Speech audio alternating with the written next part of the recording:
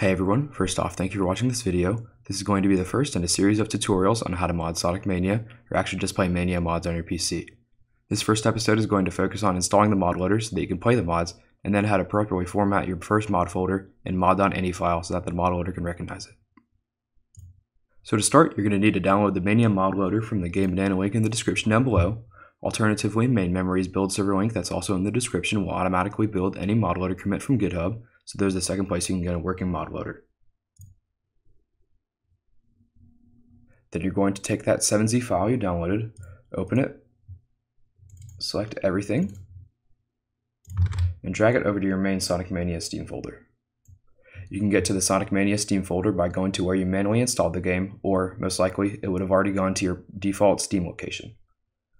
You can find the default location in your C drive, Program Files x86, Steam,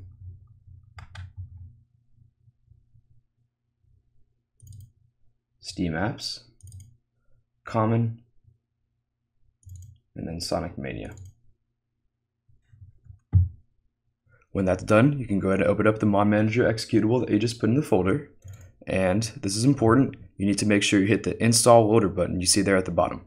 This will make sure that the mod loader can work with the game. Now I'm going to install a working example by using one of my older mods, Doomsday. I'll include a link in the description if you'd like to check that out for yourself.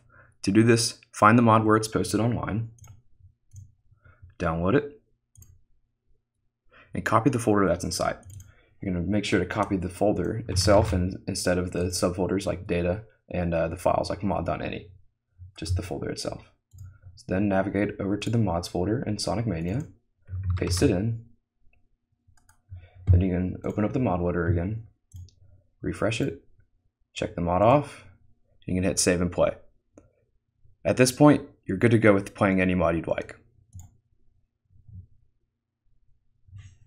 So there you can see that the Doomsday's been loaded. I'm going to skip the cutscene.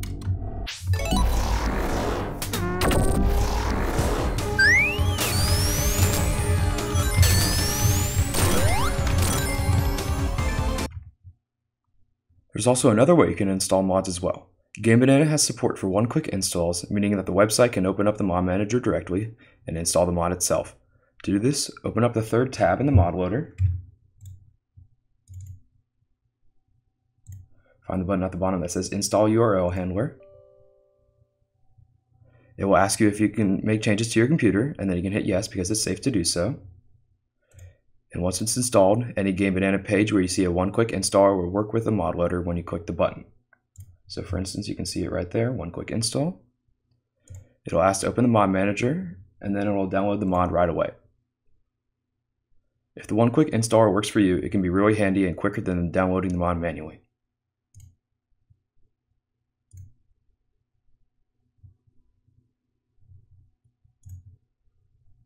So you can see that one's been downloaded. Now if you want to make your own mods, you're going to need to get it recognized by the mod loader. There are two ways you can go about doing that. The first way starts off by opening up the mods folder again and creating a new folder inside.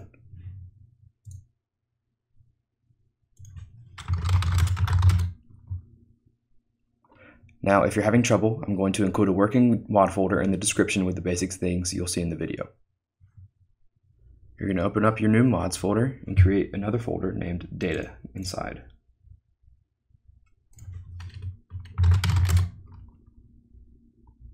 That data folder is where the mods files will go, like sprites, music, animations, stages, and more.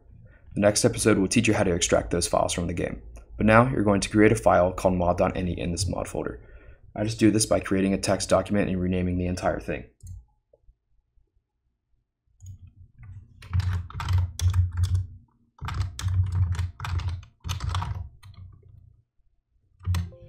Make sure that you have visible file extensions turned on your PC as well. I'll link a tutorial in the description. When you rename the new file to mod.ini, don't worry about the warning, just hit yes. Now in order to get the mod loader recognizing your mod, you're going to need to open up that mod.ini file.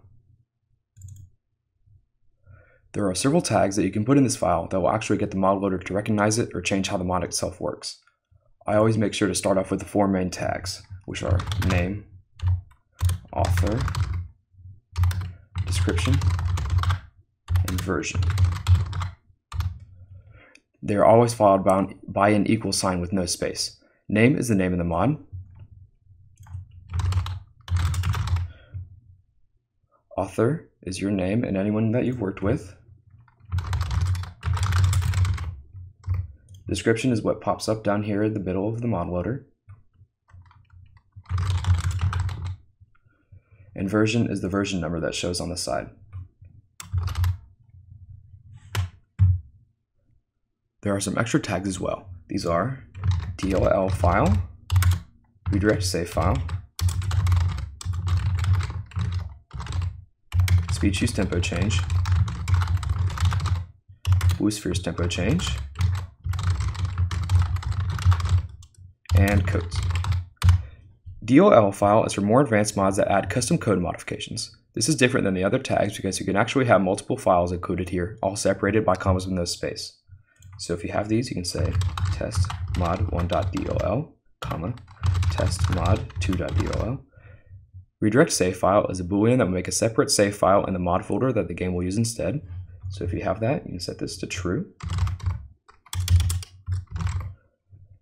Speech use tempo change is another boolean that will change the stage's music tempo to be sped up rather than using the Mania speech use music. So if you want that, you can set this to true as well. BlueSphere's tempo change is another boolean that adjusts the original BlueSphere's music file to be sped up if I'm understanding its usage correctly.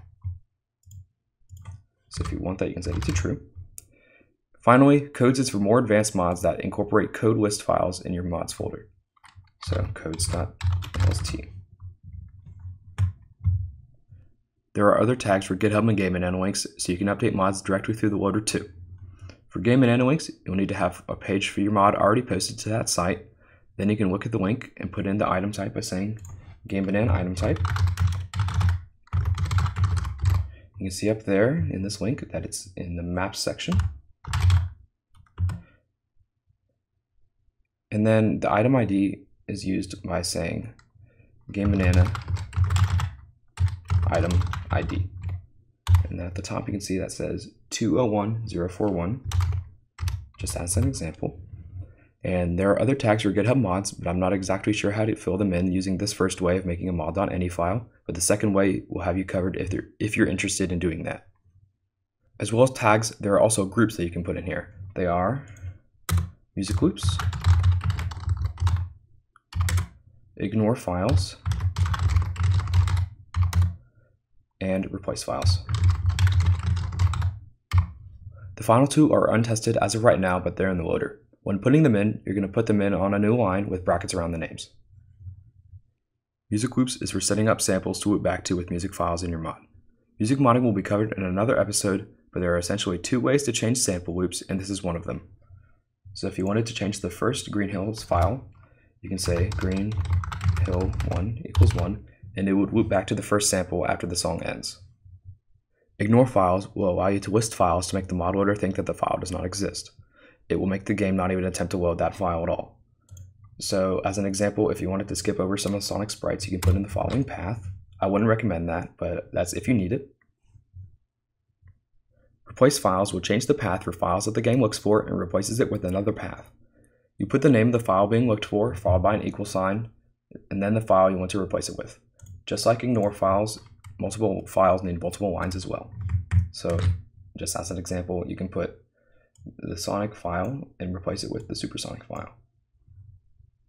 And those are what the mod loader looks for. You can have as many tags or groups as needed, but I always make sure to stick with name, author, description, and version, and that's all that will be in the sample that you can download. However, I did say that there are two ways, and the second way is much simpler. The second way to make a mod recognized by the mod loader is by going back to the mod loader's program and hitting the new button you see in the middle. You can see that there are spots for the mod's name, your name, the version of the mod, and a description. At the bottom, you can see that there's also checkboxes for the BlueSphere's tempo change and speech use tempo change that I talked about earlier. So I'm going to fill this in again. Test mod 2, your name, 1.0, and test mod 2. The Updates tab also lets you put in your GitHub repo for updates or your own self-hosted link. So you can fill those in if you do have those. And when that's finished, you can hit OK at the bottom and your mod folder will be created along with your mod.ini. Now that your first mod folder is done, you can hit refresh in the mod loader and see that your mod is recognized if you chose the first way, and it will already be there if you use the second. And check that off in the loader and boot up the game when you made changes.